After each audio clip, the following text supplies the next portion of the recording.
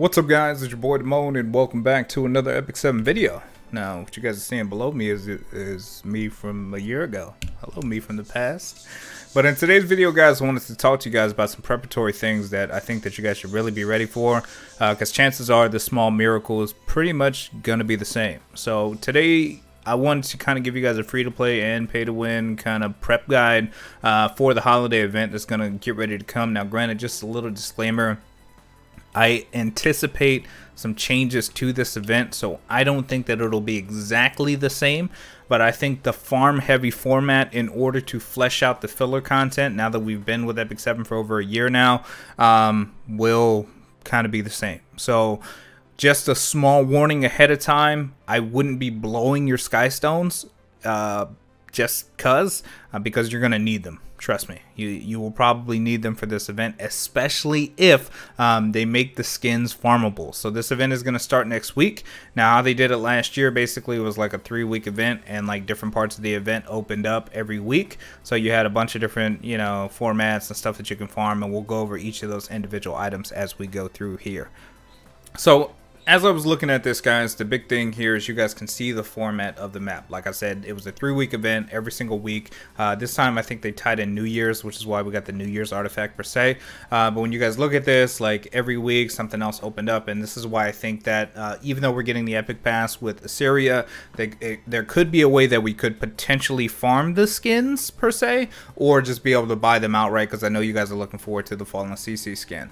So when you're looking at this, if you guys look at the event currency that you guys are seeing here, we had red socks and then the bakery coupons. Now how this worked out was we basically could collect these. The artifacts that we got during the event allowed us to be able to generate more currency and then farm more currency, and as you got this currency through weeks 1 to 2 and 3, then you were able to use them to open items, and I'm gonna show you what these items are here in just a second. Now last year we got the card of small miracles. For those of you guys who weren't here for that, we might be able to actually get this artifact again this year. I wouldn't be surprised if they threw it in there just as a farmable artifact on top of the new artifacts over there, so don't be surprised if this card shows back up again, because they're trying to even out the playing field of all of the player categories for all the servers.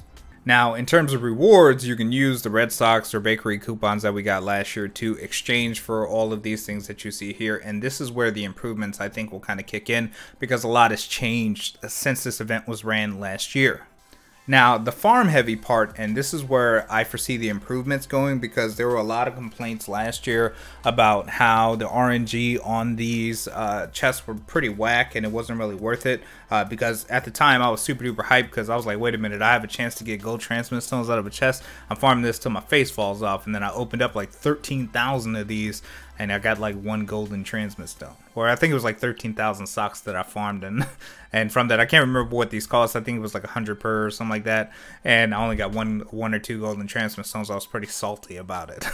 So with that, I anticipate reward improvements, especially with all the new stuff like world balls and stuff. So don't be surprised if they add more rewards, like those new elemental stones that are with world boss and pet snacks and, you know, all that jazz. But basically how this was positioned was pretty much anything you pulled here was pretty good. It was a great way to get charms. I got a ton of charms from this event, a ton. I didn't get that much gold actually. I got mostly charms and mostly runes. So hopefully they either improve on the multipliers of this or they improve on the quantity. But you guys can anticipate this being a super duper farm heavy event again alongside the Epic Pass, because it seems like they're going to plug the Epic Pass into this Christmas event. Now, as we get into the gear side of this, last year we got the hat of small miracles and the socks of small miracles, but this year it's going to be a whole bunch of other gear. You guys are definitely going to want to make sure you get all of the gear pieces, and because there's so many pieces of gear, this is why I said it's probably going to be a ramped up version of what it was last year. And last year I probably did in between 3,000 to 6,000 sky stones just in farming alone, without even summoning for Kisei, who had came out around the same time as the Christmas event. So just so you guys can be aware of this, DN obviously is going to be here as well, along with the skins you have to farm and or buy, plus you know, farming to get all the resources and stuff that you want to get if the chests are going to be better than they were last year. In terms of opening packs, Now, packs are going to be really important.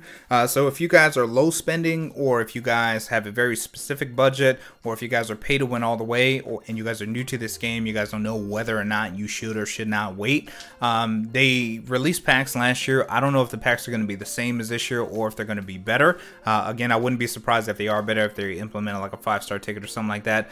But this was the pack from last year, and I'm pretty sure, I can't remember, I think it was a $30 pack and a $50 pack, if I'm not mistaken. So it was 800 Sky Stones, 1 million gold, a 4 to 5-star hero summon, 30 Covenant bookmarks, 25 leaves, and 2 Molagora for the 30. And for the 50, it was 1500 Sky Stones, 3 million gold, 50 leaves, 70 Covenant bookmarks, 10 Galaxy bookmarks, and 3 Molagoras for the 50. So we're like 80 bucks. I mean, it was a pretty good buy.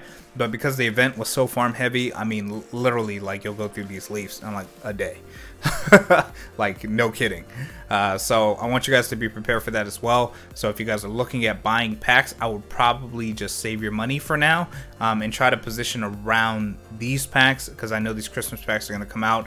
These Christmas packs came out 12/19, so it literally was before Christmas. So if they do the same scheduling this year, it'll be literally almost the same day that these will probably drop. So if you guys are looking at what you should do with your money for Christmas, I would probably focus it around these packs, so that way you guys can be prepared and you guys have more information as to what you guys can do with your resources, so you can be better prepared to tackle this head on, because again, this is going to be a super duper farm heavy event. So again, taking everything into consideration and how much has changed and how much loot and stuff and different heroes that they've added to the game, I wouldn't be surprised if there's going to be a ton more added to that to incentivize the farming, because last year it was kind of on the dead side, right? But I think this year will be a lot better to kind of give players more motivation, I would guess, to farm and farm more and get more stuff.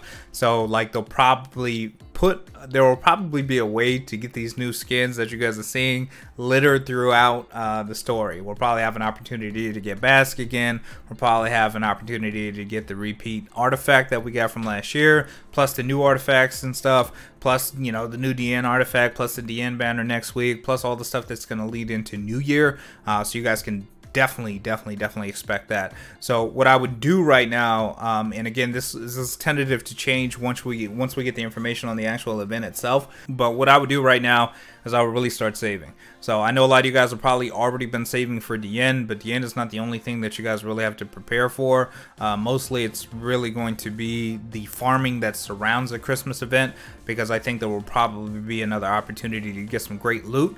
Also, this Christmas event couldn't have came at a better time, especially with RTA right around the corner. So with all the bonuses and stuff that are going to be happening, I wouldn't be surprised if they do like double XP, you know, hunt bonus, you know, all that jazz.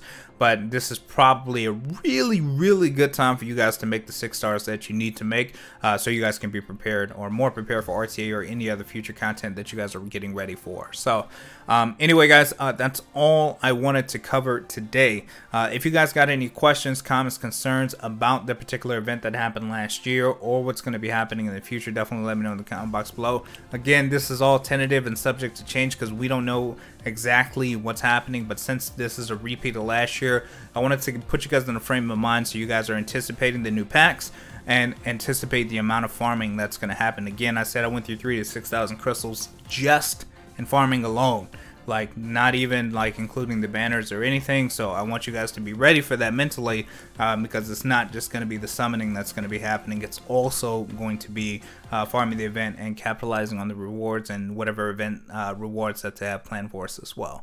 So thank you guys so much for tuning in. As always, it's your boy Damone, and we will see you guys in the next video. Peace.